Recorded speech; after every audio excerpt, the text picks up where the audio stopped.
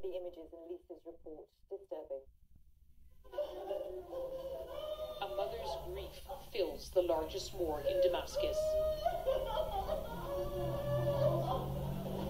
Samira's son Rafid drove the school bus.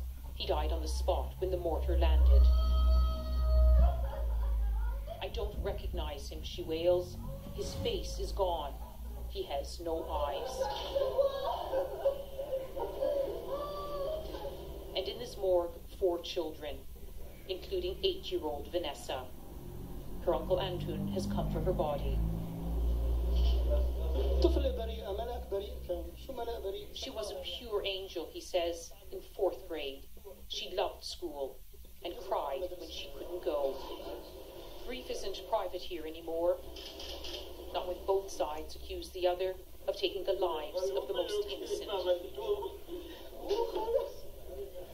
Another uncle says his last goodbye.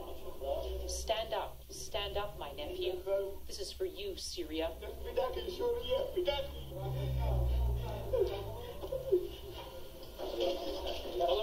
They bring out the white coffins one by one. Vanessa makes her last trip to her Armenian church.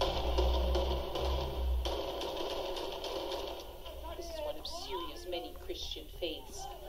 They gather in the old city to celebrate her life in Arab tradition. This boy mourns his friend, supported by his mother, who's devastated, like so many here. What did they do tonight like this? Like some bum, dirty people. Please tell America, please tell Britain, Turkey, Qatar, Saudi Arabia, they are bad people. A community comes together again to mourn, but as grief grows, so does anger on both sides of this conflict, both sides blaming the other.